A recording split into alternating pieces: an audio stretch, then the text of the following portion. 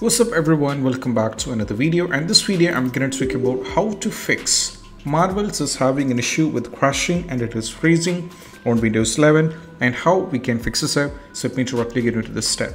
So the first and foremost step what we need to do is, if the Marvels is already installed, what we need to do is just go over here in this Steam, get into the Marvel driver, click on this one and directly go to the properties. Make sure enable the Steam overlay while in game. If it is turned it on, we have to turn this off. And once afterwards, just go over here in the installer file, just click on the verify integrity of game file, which is going to take a little bit of time. So what it's going to do is, it is going to cross check every single files of a game, and if any files are corrupted and if any files are missing, and all these kind of issues will be fixed by this. So once the verify integrity of game file is done, you can move to the next step, or you can try with the next step. Next step is all about what we need to do is, we just need to go over here, search for the run command like this, and you have to press an enter, and you have to select %local app data % and go for OK. And right now, as you can see, if you find the Marvel here, select the Marvel. Now you have to go to the save it, and right now you can see there is a folder named crashes. Open this, and if you find anything over here, just delete whatever it is over here in the crashes folder. And once afterwards, you have to just close this and just go over here, empty recycle bin, go for the empty recycle bin, and once it is successfully done, you have to check with the Marvels once again. Still, if you're having the trouble with the Marvels, we just need to move to the next step.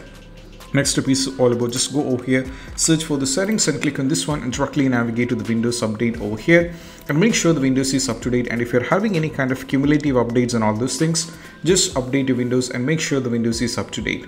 Once afterwards, we just need to close this and we have to move to the next step. Next step is all about what we need to do is, we just need to go over here, we need to update the graphics card or the driver's display adapters. So just go over here in the settings or Windows icon, right click over here, directly navigate to the device manager, and right now we need to expand this, and now go for the display adapters and select this one.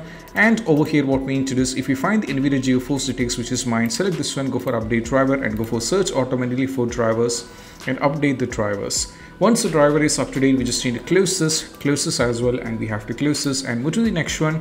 Just go over here, search for the NVIDIA app, and if you find the NVIDIA app over here, just open the NVIDIA app if you're having the NVIDIA app. But if you don't have the NVIDIA app, you're fine with it. If you're having an NVIDIA, apart from any NVIDIA, for example, right now this is control panel, you don't have to open it.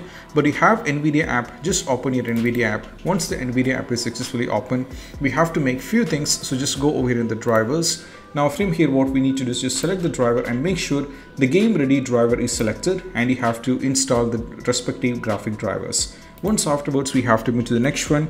That is all about what we need to know is, we just need to go over here and most probably we need to run the game on dedicated graphics card. That's what we have to try. So just go over here, search for the graphics settings and click on this one.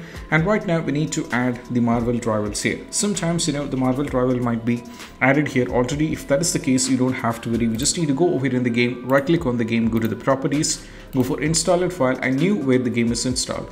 Right now the game is installed on local SD.